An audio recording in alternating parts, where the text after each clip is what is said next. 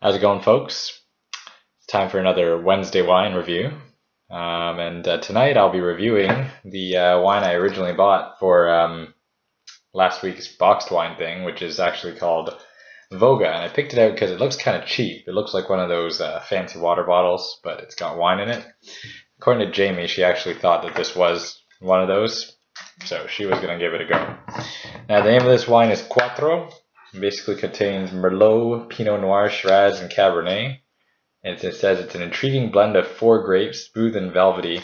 I won't read the rest of it to see if I actually get the taste that I want to get from this, but oh, look at that. It actually has a cork. Why don't you sit tight and I'll be right back. So apparently this wine actually has a cork attached to it, so I'm going to have to take it out if it's over here.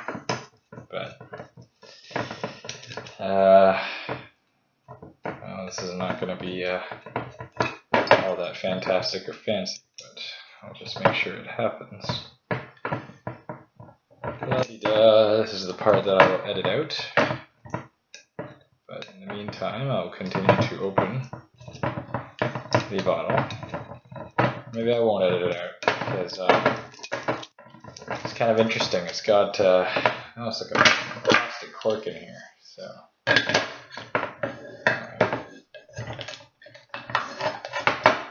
And there we go.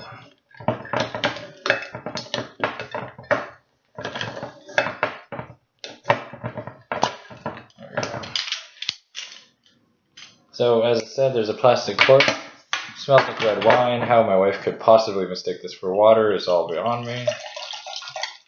But yeah, it actually turns out to be in a fairly decent looking wine bottle. And smells pretty tasty.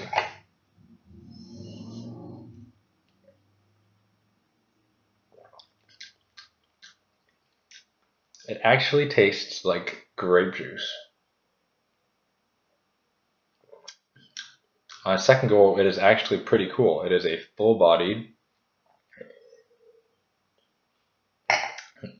honestly tastes like grape juice. And it tastes like a really nice red wine, actually. This would go well with a steak, probably.